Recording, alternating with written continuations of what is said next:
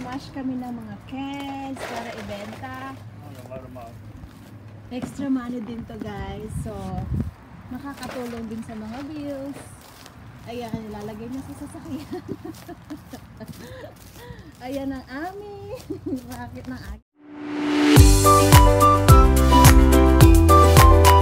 Good morning everyone! Welcome back to my channel. Isi-share ko lang sa inyo guys ang simpleng buhay namin sa Amerika. Napakasimple lang ang buhay namin guys. Isi-share ko lang sa inyo kung paano kumita ng extra money dito sa Amerika. Hindi lahat ng nasa Amerika mayaman guys. Dapat marunong ka din sa buhay. Alam nyo na, ang daming bills dito sa Amerika guys. Kaya dapat marunong ka din, rumaraket din. Kaya isi-share ko sa inyo, papakita namin sa inyo kung anong racket namin ng aking asawa. Enjoy watching and dyan lang kayo. Thank you guys. See ya! This can right here, you put 2 dimples in it so it'll crush effectively. Put it on the concrete, smash it flat, that way you can get more space in the bag. Put it in the bag, go to the recycling center. Ayan guys, ayan yung racket namin ng aking asawa. Nag-i-smash kami ng mga cans para ibenta. Extra money din to guys. So, makakatulong din sa mga bills. Ayan, ilalagay niya sa sasakyan. Ayan ang aming racket ng aking asawa. Ang pag-smash ng mga cans. Coca-Cola cans lang mga guys. Kasi mahilig kami sa Coke. So, ibebenta namin to. Kahit magkano, nakakatulong to guys. Ayan, nalalagay na sa car. Ayan, ibebenta namin. Yan ang aming extra income. Yung pag-smash ng mga cans guys. Yun lang. Uy kahit maliit to, pandagdag bayad bills. Kaya gayahin nyo na kami. Sayang rin, ipunin yung mga cans nyo. Ayan, nasira na yung bakod namin sa bahay. Ayan. Go baby, go! It's hot today. Ang init sa labas. Ayan, naka-4 na plastic kami. Oh my God. What? You think how much is that? 1 million? Maybe tell anyone and everyone. I'm gonna guess $18. Let's say $20. At least for our bills. Ayan guys, dito kami nakatira pala. Ito yung mga bahay. Gaganda ng mga bahay dito. Malilinis. Mamimiss ko to kung sakaling mag-move kami. Kaya ito guys, ang aming munting tahanan. Ayan ang aming munting tahanan guys. Everyone, sana nag-i-enjoy kayo sa aming mga vlog. Sana wag niyong kalimutan mag-like and subscribe para makita nyo lahat ng aming vlog ng aking asawa. Ayan guys. Are we going? Are we leaving? Yeah. Ayan, pupunta kami pala ng creek din pala. Ayan. Where's my other bag? Eto guys, papunta na kami kung saan namin dadalhin yung mga lata ng Coke. Kung saan namin ibebenta. O diba? Kumikita kami dito kahit maliit. Pambayad din ng bills. Extra money. Papunta na kami.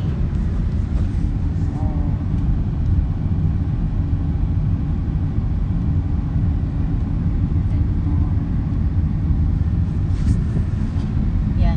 Pawis na pawis ang asawa ko dahil ba't sa pag-smash ng cans. It's like work. Pawis na, I said. I say work in Tagalog.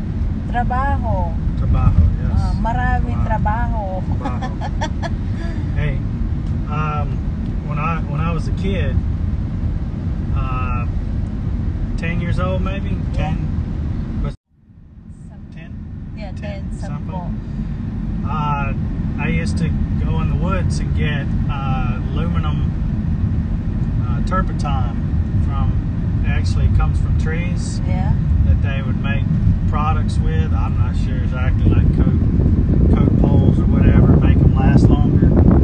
But basically, they were pretty heavy, so they had a lot of aluminum in them. I would get a lot of money. I would get $50, $60. When I was a kid, I told you, I'm Basura. I called picking trash. When I was a kid, baby, namumulot ako ng lata nung bata ako. Mga metal, binibenta ko din nung bata ako. Dami ko din pinagkakakitaan. So we both grew up pretty poor. Yes. My family has gained money or a little bit more money through time. Anyway, this iPad keeps shutting us off. But other than that, what I was saying is we both have worked and our families have worked to earn a little bit more, but we've never forgotten the small things like what we do, recycling, to make a little, to do the right thing, the responsible thing anyway, and reuse aluminum products that are worth reusing. That's why I told them, how to earn money. You can do lots of racket, like selling cans, a lot. We're doing a lot how to earn money here. So, yun guys, dapat nga marunong ka dito. Lahat na lang ginagawa mo para kumita ka lang ng pera. Ito, nagpa-vlog ako para kumita din ng pera.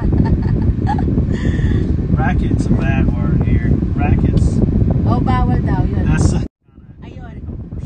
Racket daw sa kanila dito, bad words. Pero pwede na rin. Sige, baguhin natin. Paano kumita ng pera dito sa Amerika. Pera means money. So, I told to them how to earn money here in America. We're a simple life here. So, I want to show to them. It's really more like the thought. There's not a lot of money in it. But I know, but it's help. Even, well, we would throw it in the trash can anyway. Ayun guys, imbes na itatapon namin sa basurahan, ayun, so save namin para ibenta. Ayun pala yun. Kaya pala nag-smash kami ng mga lata. Sayang kung itatapon mo, ibenta mo na lang. Sayang, di ba? Di ba? Malapit na kami.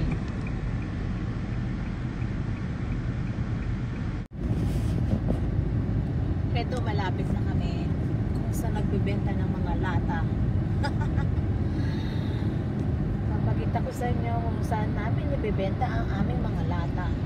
Lata ng Coke.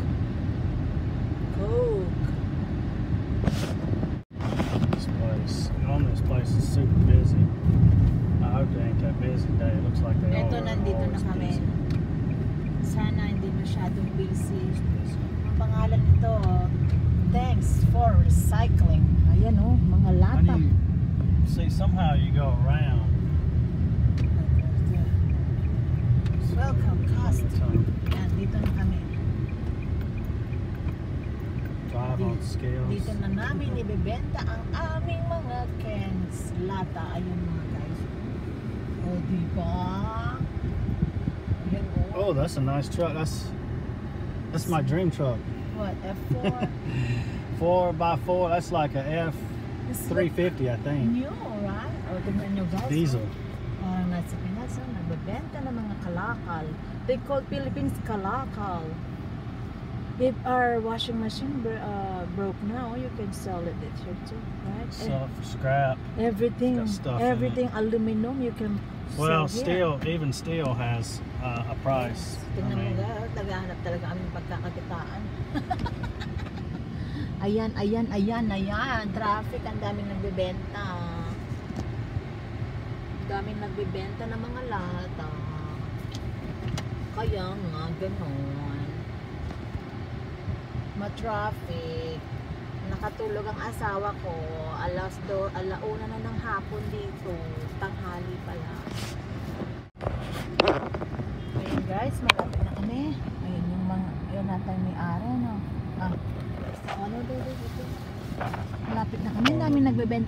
bata. Manager maybe? Ang ganda ng sasakyan. Nagbebenta din siya, oh. Kahit mayaman ka pa dito. I doubt the owner's out here.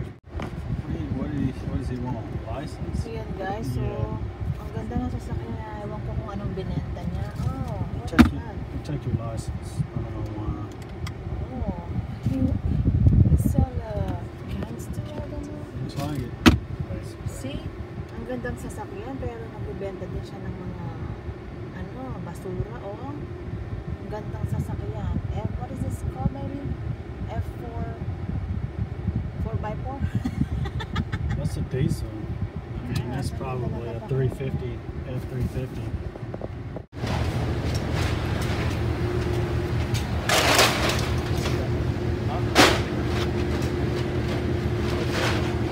Ayun guys, nasa Asawa. Ayan, dito.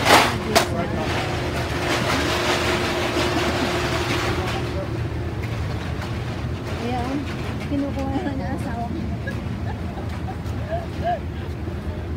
We need to scale it first, baby. I think. Then open it. Oh. Hi guys, ayan, nandito na kami. Nag-smash na ng cans. Ayan ang aking asawa. Ayan, nag-smash na siya. Ang dami nagbebenta guys ng mga cans. Mga lata pa lang. Ayun, ang dami na laon. Dito kami. Dito kami.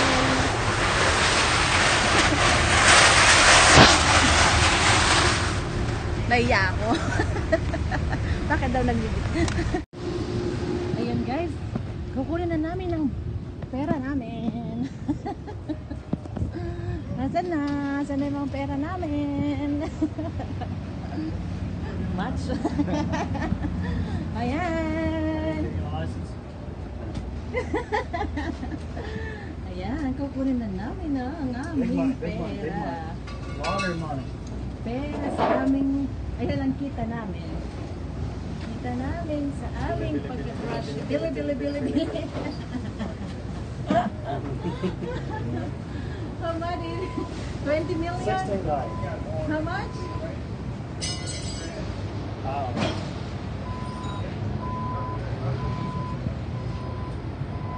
Ayan, hinihintay na namin ng $20.